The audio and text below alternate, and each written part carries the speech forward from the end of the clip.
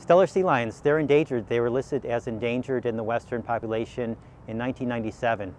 And nobody really knows for sure why that population collapsed, because nobody was really conducting these long-term monitoring studies at the time. So we've been studying these Steller sea lions out on Chiswell Island for the past 20 years almost, and we've been using this remote video system. And the video system is great because we can watch these sea lions without disturbing them out on the island. But the thing is, this video system is based on outdated technology.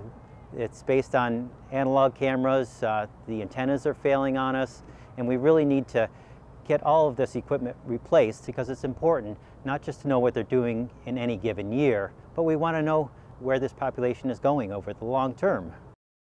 In a typical breeding season, we can operate 6 cameras. However, this year we were only able to view one of those cameras at a time. And this is partly due to the degrading equipment out there.